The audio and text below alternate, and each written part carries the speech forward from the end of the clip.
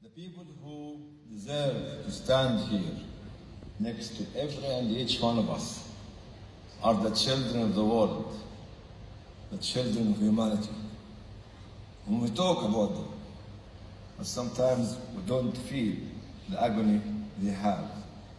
When we can see them as images, but we don't see them as human beings, as lives, dreams, inspiration, and joy, and future. The people deserve to be here today with us, as our children from Africa, our children from Asia, our children from Latin America, our children everywhere. Can see children now of Syria are living in the middle of the snow where there is no tent, there is no pair of shoes, there is no clothes, no shirt for each and every one of them.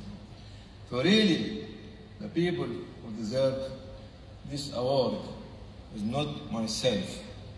It is every child supported me to stand up and to be elevated, to be standing amongst you, to be standing next to you. Without them, we could not have come here today.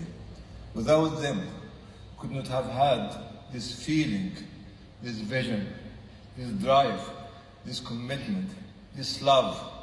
Your heart is big enough for 7 or 8 billion people.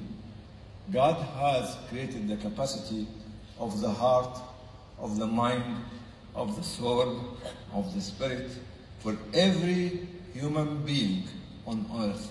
Please use the capacity of your heart to accommodate every human being and every being created by Lord Subhanahu wa Ta'ala.